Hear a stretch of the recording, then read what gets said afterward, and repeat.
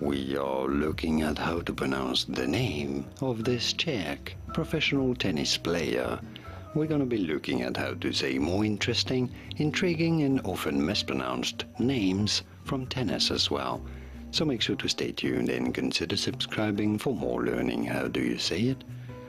Barbora Krejcikova.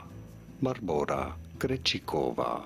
It'd be fine in English to say it as Barbora Krejcikova.